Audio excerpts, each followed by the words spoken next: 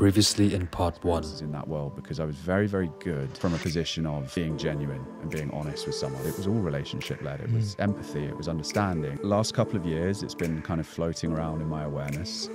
And then in the last 6 months, it's become a little bit. Another great book. All the books coming out. I was going to say, what Ego is the Enemy by Ryan Holiday. I'm an awful reader, but I'd love to hear all about. Yeah, Ego is the Enemy. He talks about do you want to be someone or do you want to do something? And I think especially at the moment in the age of social media, we're so enamored with this idea of being someone. We want to be seen to be someone. Fame, celebrity, public acclaim.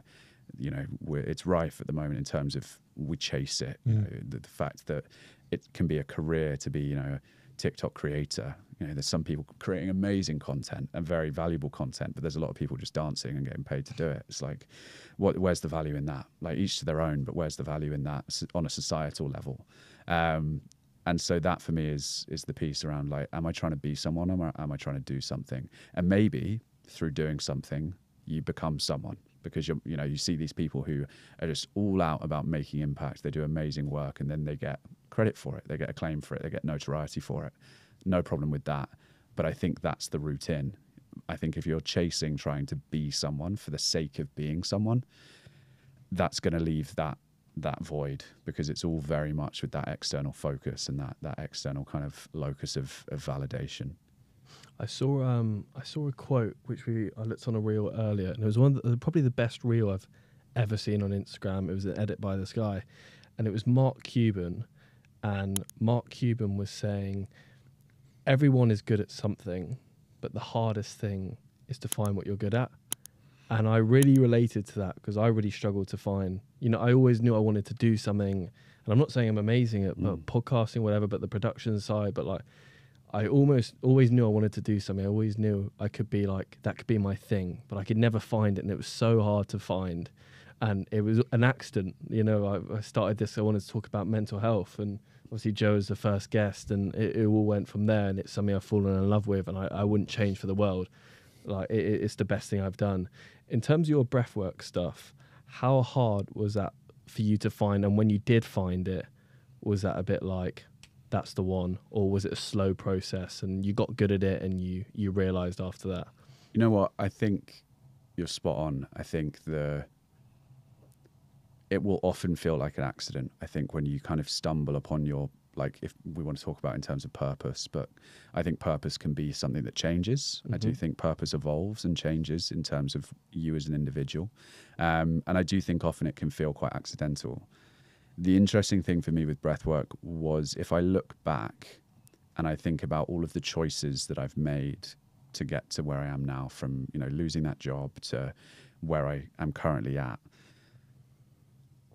a lot of those choices, as someone who grew up, I'd say quite cautious, quite risk averse, a lot of those choices, and people have, friends have said this to me, family have said this to me, seem like big decisions, like big risks. I left good job to set up on my own and take a bit of a punt on something relatively out there in the kind of broader picture.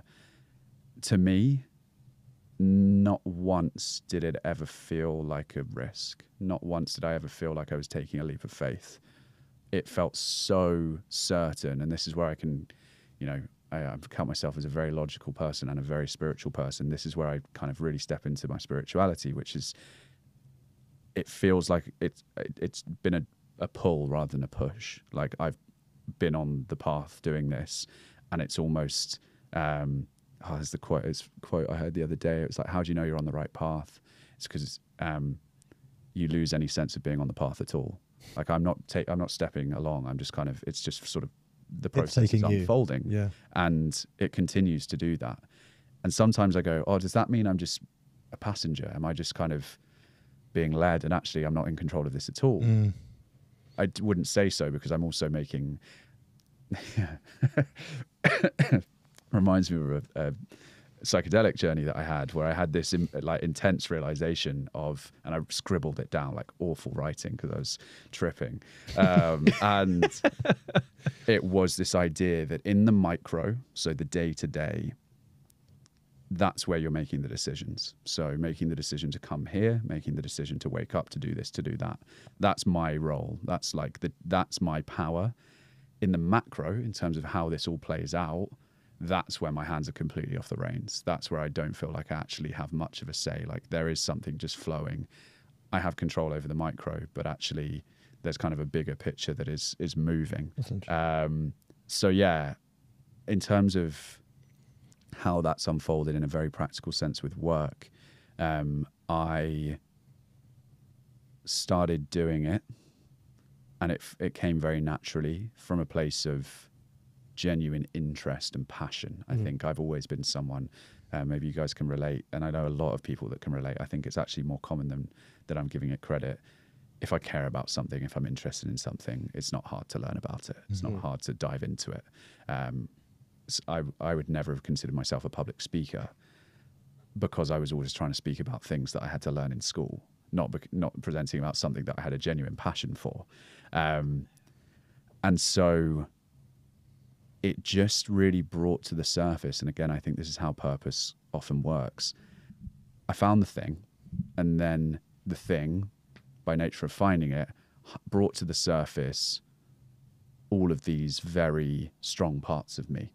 So my ability to connect with people, my ability to hold a safe space emotionally for people, my ability to articulate ideas and communicate, my ability to be creative and communicate those ideas in an accessible way. These are all things that have served me incredibly well in my work. Did they only come about because I started doing this work? No, they already lived within me, but it was about the matchup of my positive traits and my skills that were very innate to me as who I am as a being with the thing. And so it was like I found an interest, I found something that helped me, and it aligned in a lot of ways with what I'm good at. And I think that to me feels like quite a helpful definition of finding your thing. It's like, does the thing that you love mesh comfortably and easily with the things that you're good at? And I feel very fortunate for that. Like I often have people say to me, oh, you've got a great voice for guiding breath work. And I'm like, I was thinking that before. But like, I love everybody for saying that, but like, what a stupid thing to say. Because I didn't start doing this work because of my voice, nor did I like craft my voice to fit the thing. But it does make total sense that also the thing that I love doing and the thing that I'm good at requires you to have a voice that suits it. Yeah. And aren't I lucky? But also it's not a coincidence, right? Because someone with a voice similar to mine will naturally be, I can speak in a considered, slow way, a calm way, and communicate well. And that fits the thing that I want to do. And so like, I get it, and it's not stupid to say it. But it always makes me laugh because I'm like, I've not, thanks, I made it myself. It's like, what do you want me to say? I'm like, what about like my understanding of the topic and my deep knowledge? No, it's the voice. I'm like, forget you. Like, you're great, Joe. But anyone can do it with that voice, mate. Come on. It's all fake as well. I've got a Scouse accent. Oh god, it's all we were speaking before about Ayurveda, and I don't know if you guys follow the NFL. I'm a huge NFL guy, and I know there's a quarterback called Aaron Rodgers, and a lot of the guys, a guy called Jordan Poyer as well, who's a safety in the NFL. They go on ayahuasca retreats. They say it's like the best thing they've ever done. They get to understand themselves. They brought their families on it this time, and it's like a proper retreat. You say on your videos there's like 3 types of breathing, which I'd love to go into more depth, but that's kind of what the deeper understanding is, one of them. And what you were saying before about it, can you just expand on what you actually do in those things and what goes on? Because they all rave about it. They talk about it on all the shows, being like, please just try it. And these are like very, very tough men who are great football players as well. Ayahuasca is an interesting one. I've not experienced ayahuasca myself. And I know from friends who have done it and what I know of the compound and the plant medicine and how it works, that is the deepest of deep ends in terms of healing and in terms of experiences. Certainly not something for everybody, but can be incredibly powerful. I guess to tie this to breath work, and then we can kind of talk about the broader picture of psychedelics and altered states of consciousness. So very quick, I guess, whistle-stop tour of my interpretation and understanding of breathwork, which is this sort of three-pillared approach. Very much the day-to-day, which is about functional breathing. So how you're breathing right now. Take 20,000 breaths every single day. Most of us more than that. And how do we optimize that? How do we optimize our natural breathing pattern? We then have nervous system regulation, simple breathing techniques to create a change in the nervous system, either energize us, activate us, or calm us and relax us. And then we have transformational style breathwork, which is about this modality called conscious connected breathing, and comes under many different names. But at its core, it's about giving us an experience of altered states of consciousness through the breath, and also tapping into the subconscious mind, and also working with the emotional body. And what I mean by that is the way in which we hold emotional energy and repressed emotions in our body and our nervous system. And it can give us this capacity to release that, to process that, to work with, in some cases, trauma, to work with our past, our subconscious mind. And it's an incredibly powerful, and in the form of the breath, at least, very accessible modality. And I think people, again, because it's breathing and because it's a little bit obvious and simple, people don't realize that that's a thing, because it's typically been in the realm of the esoteric, the spiritual, the woo-woo, but actually we're going to see it coming more and more and more into the mainstream. We already have. Then if we look at something like ayahuasca, if we look at something like psilocybin, magic mushrooms, and this psychedelic renaissance, there was a study that came out in September last year that found that certain styles of breathwork, like conscious connected breathing, can create mystical, transcendent experiences that are on a par to medium to high doses of psilocybin and magic mushrooms, which I've been waiting for some good research to come out around this stuff because I'm a nerd. And when I saw that, I was surprised, because I was like, I know we can create these mega experiences through the breath, but I didn't realize it would be quite at that level. I've always talked about it really as an entry point, like almost a gateway drug to get ourselves into some of those deeper experiences. But to see that in a paper, in writing, I was like, okay, like now we know what we're dealing with. Like we do know from an anecdotal level what we're dealing with, but actually to see it in the research has been amazing. And in all of these experiences, we are essentially exploring the deeper, darker layers of the psyche and the self, the stuff that we've pushed away, the stuff we've pushed down, the stuff we've ignored, the stuff we don't want to confront. And actually, I see a thread that runs through all of the most powerful and impactful, I guess, modalities of healing and therapy, and typically alternative therapies. And the thread seems to be, can you meet the parts of yourself that you've either rejected, ignored, or pushed away head on, and bring them back in and integrate them. And that can be an incredibly confronting, challenging experience. You know, people talk about bad trips, bad experiences, but really it's just a challenging experience. And in those challenging experiences are where you get the good stuff, because we can all be comfortable. We can all be on easy street, ignoring those kind of underlying things, but it's those things that secretly kind of run our lives. They're kind of like our internal Illuminati in a way. So we have to go kind of, if we want to. Not everyone actually needs to open this box, I don't think. There's a lot of people who, you know, are perfectly happy with their lives. And I think if you are genuinely perfectly happy with your life, then you don't actually need to open that box. But if you have any sense that you'd like to understand yourself better, explore those deeper parts of yourself, then there are ways to do that now, both legal and accessible breathwork, less legal, less accessible psychedelics. But so much power in them when they're used responsibly and safely. And I think that's kind of the main disclaimer there, is that there's an important piece of psychological safety, of training, of getting the right support through that as well. You said you're big on your studies. As Joe knows, I love a study, but I wanted to bring this back to mental health. Is there any like studies you've seen that you know off the top of your head that show the link, the clear link between breathwork and bettering your mental health? Yeah, the answer is yes. Just cap it there. That's all I've got. End of episode. Yes, there is. So I guess we can batch it into two realms. I'd say that micro and that macro piece. So the day-to-day functional breathing, nervous system regulation, we're very, not even fortunate, but very fortunate in a way, grateful that there's been 20 odd years of research that we now have at our disposal, and the benefits are, you know, well documented in terms of improved sleep, in terms of improved mood, reduced anxiety, reduced stress, improved cognitive function, improved memory, you know, all of these things. You know, if you think about a list of the things that you'd like to improve with mental well-being in terms of that whole holistic piece, covers every base if you get it right. And there's research to back that up now. Lower blood pressure, you know, lower resting heart rate, higher HRV, like all of these things we can tie back to the breath. In terms of the deeper end of the spectrum, it's been really recent. There's a couple of studies from the 90s, but they didn't really get anywhere. And then I'd say with this sort of renaissance in the last 5 years or so, we've seen last couple of years, there's some studies that have been conducted that are starting to come through.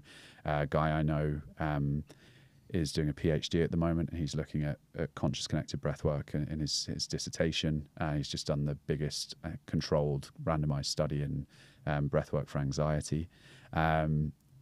And we're starting to see the results come through in terms of that study I mentioned around mystical experiences, transformational experiences, and the impact of that on mood, the impact of that on anxiety. And there's interesting friend of mine who really loves studies. Shout out to Nick Heath. Did me? Yeah. No, Nick's amazing. He's based in the States.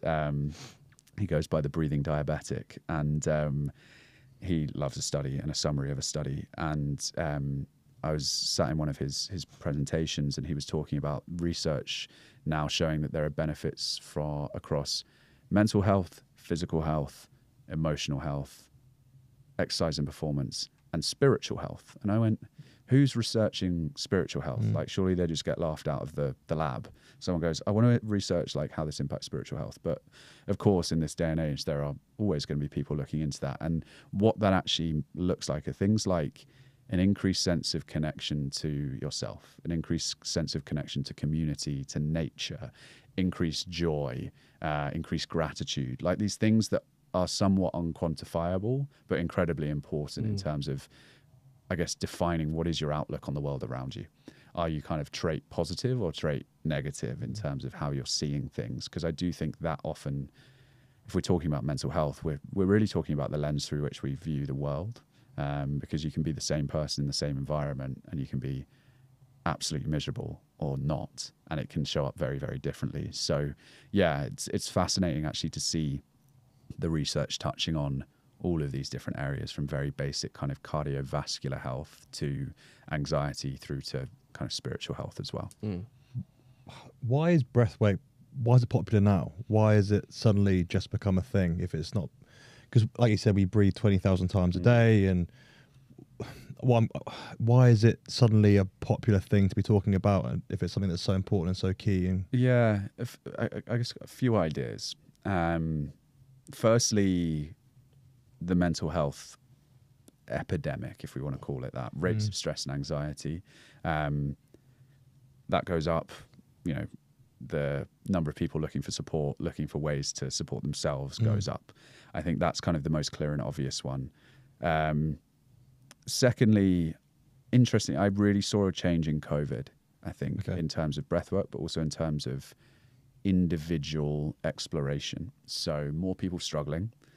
COVID was also a respiratory disease, so we're paying attention to breath. A number of people talking about shortness of breath with COVID.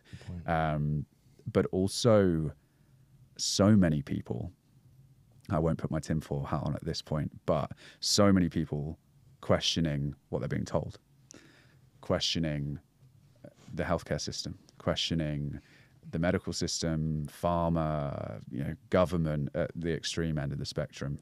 And breathwork, this is, I find this a really interesting take, if I say so myself.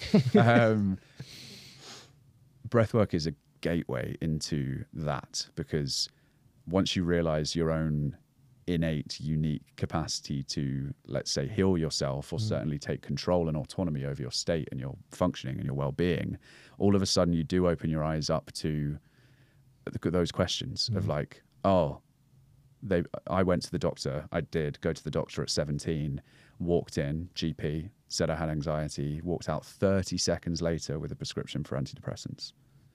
That is insane. I think my mate told me the other day, it's like 8.9 million people in the UK on antidepressants currently. Really? That is mad. That is bonkers. Hey guys, Tom here. We hope you enjoyed part 2. If you do enjoy these videos, please like and subscribe to the channel. It helps us massively. Here's a bit of what you can expect to see in part 3. Although that is happening too, but they are waking up to independent thinking, because then they get into, X, Y, and Z, and then they're talking about chemtrails. And it's like,